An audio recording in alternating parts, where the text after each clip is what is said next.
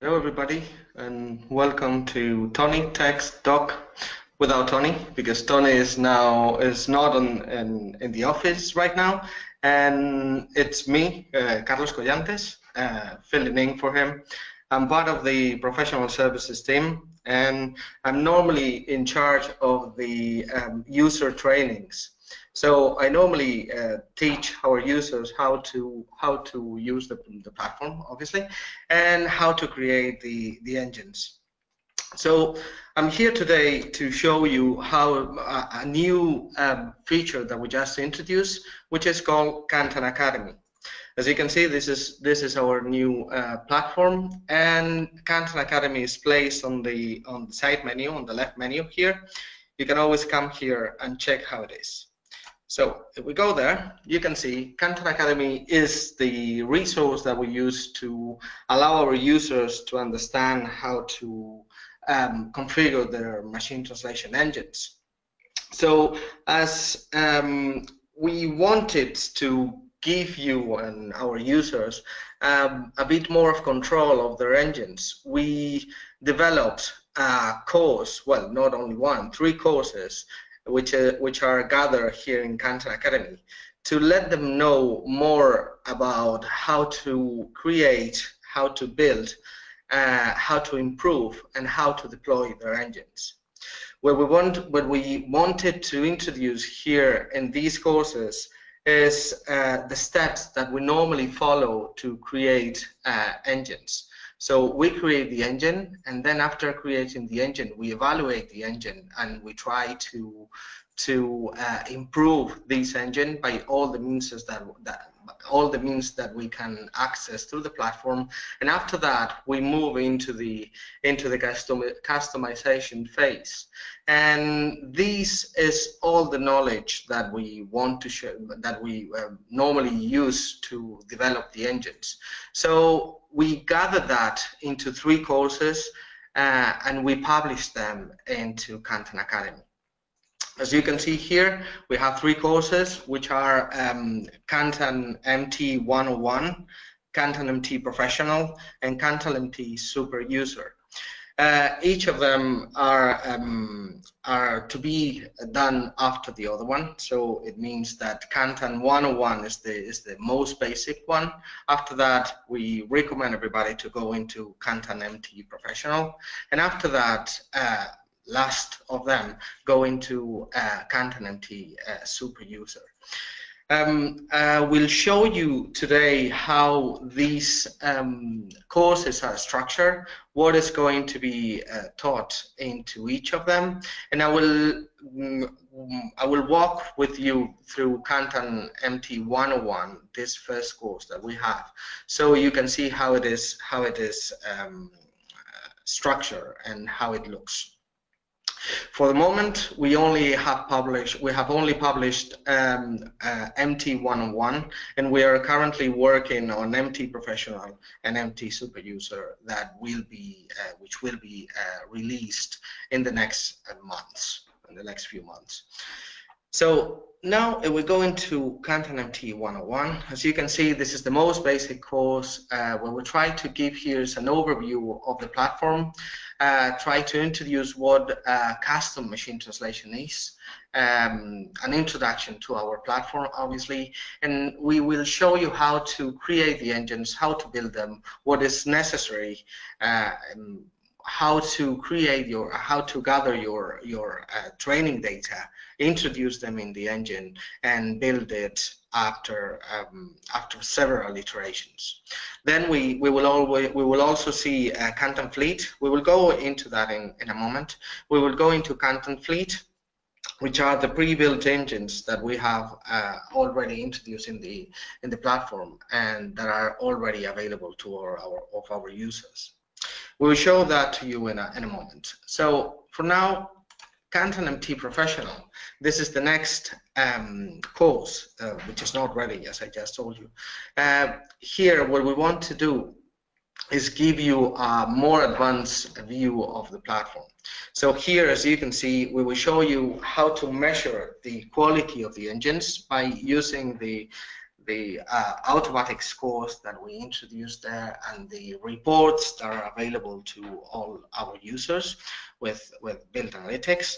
And after that, we will show you how to translate and analyze any document with the platform directly there, how to integrate the CAD tools, all of them, the connectors that we have, how to use the API, and then we will move a bit more into customization by showing you how to use the post-editing automated rules or PEX rules and the preprocessors. So you will get to master how to use these rules to customize the input and the output of your engines. And last of all, you will be able to have an overview of KantanLQR, which is the platform. You will know it already. It's the platform that we use to evaluate the linguistic quality of our engines by introducing the output and checking that through our linguists. We will go through these courses once it's finished. Right now it's still in development as well as the super user, but we're already working on them really hard. So the last of the courses, the MT Super User, it's giving you an overview and of the most advanced features that you can find in the KantanMT platform. So you will be learning how to customize your output a bit more by using different tools that are available in the platform. You will be able to use aliases to configure the engines and to gather them, so you will be able to perform several tasks through the aliases, like connecting the widgets. Probably you would know the widgets already. They are published here in the platform.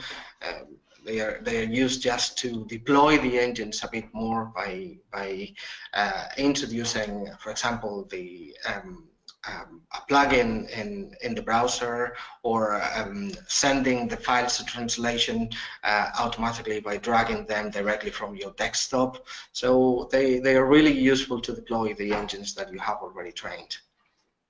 Apart from that, we will give you an overview of how to use the regex that are accepted in our rules. So we will dig a bit deeper into how to get the maximum out of these regex, regular expressions, obviously.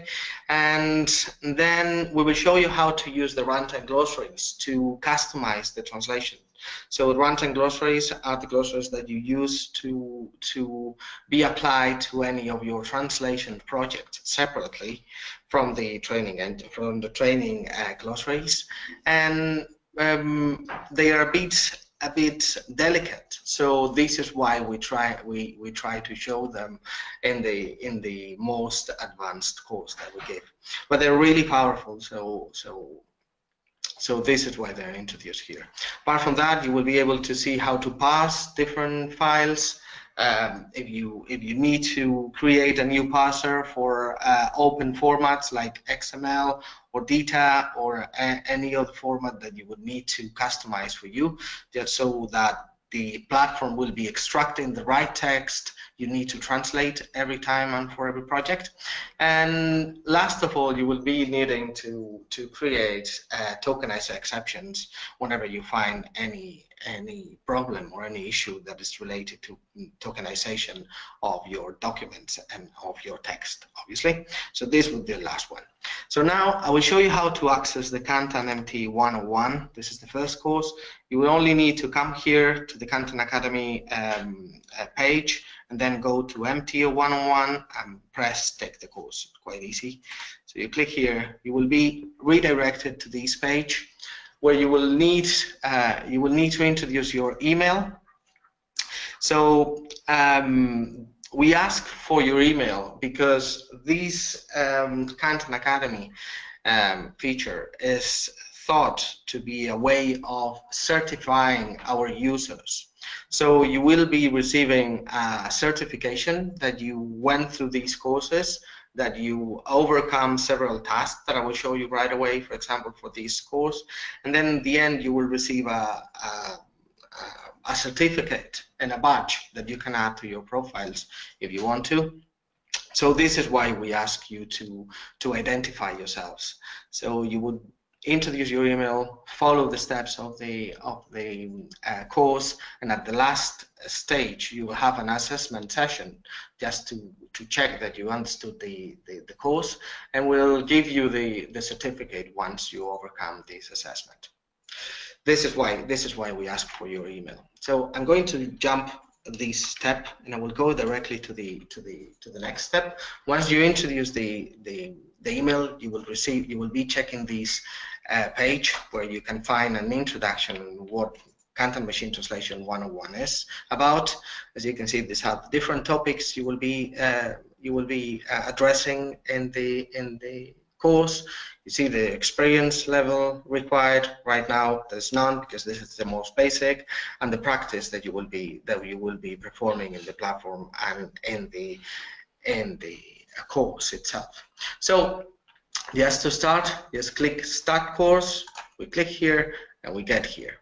As you can see, these are all the topics that we will be going through in this course. The first one, as I told you, it's an introduction into what machine translation is, custom machine translation is. And to start any of them, as you can see, if you hover your mouse on top of them, you just need to click Start on the image. As you can see, this is quite intuitive, so you can just follow your instinct and you will go into the next step quite easily.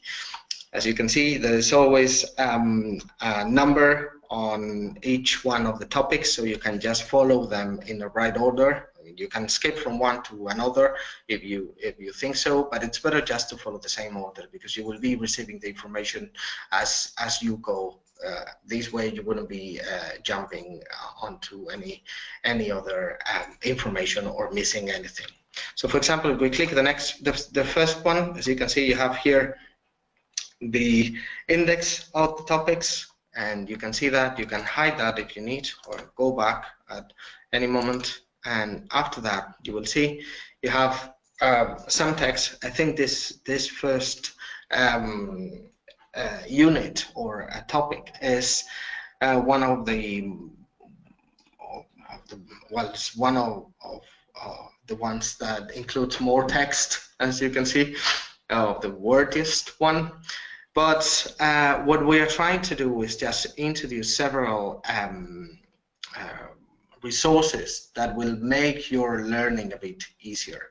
So for example, this one, it's only one unit on one page. So if you click home at the end of it, you will go back, go into the following one, and here you can understand, you can see more words, or go home, or sometimes you will find two pages. For example, when you go to this one, into creating the KantanMT engine. So you see, you have videos, and you always find some practice.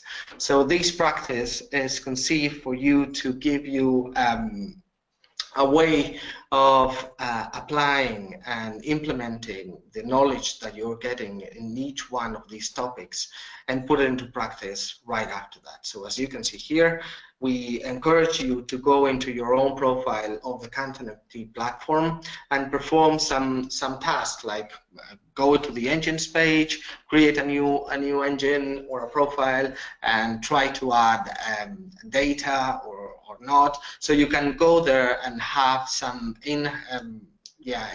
on-hand experience directly by going into the platform.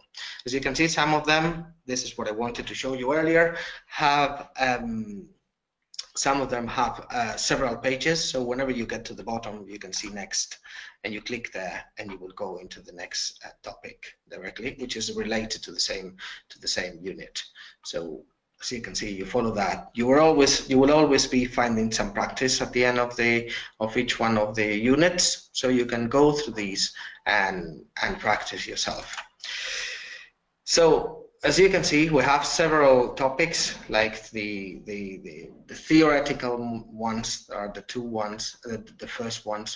first, And then you can move into more practical, like creating the engines, how to use different types of training data, how to check the scores and the work counts that you will be receiving from your engines and what they mean and how to go through them. Then you will see a description of build analytics and timeline, like these features.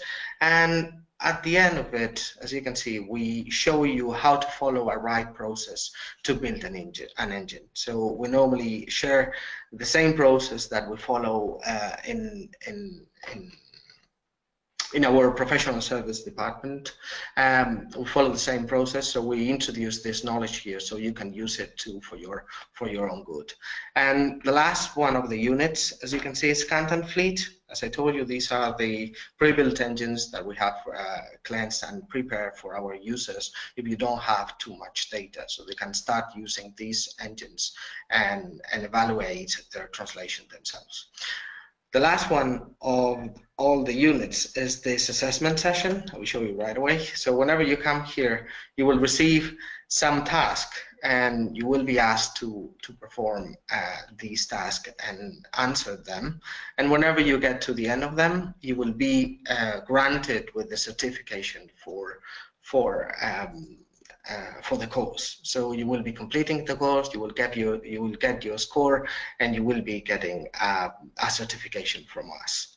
As you can see, in this case, the first assessment session is only six pages, so you only need to follow 6 tasks or 6 questions to get the certificate. So this is what we wanted to show you today. I think there's no questions for now. So if you happen to have any question, or if you want to learn a bit more about KantanAcademy or to undertake any of these courses, just let us know. Drop us an email to support@KantanMT.com, and we will be happy to help you. So thank you very much for attending, and we hope to see yourselves into our next Tony Tech Talk when Tony is back, obviously. So goodbye to everyone, and thank you very much.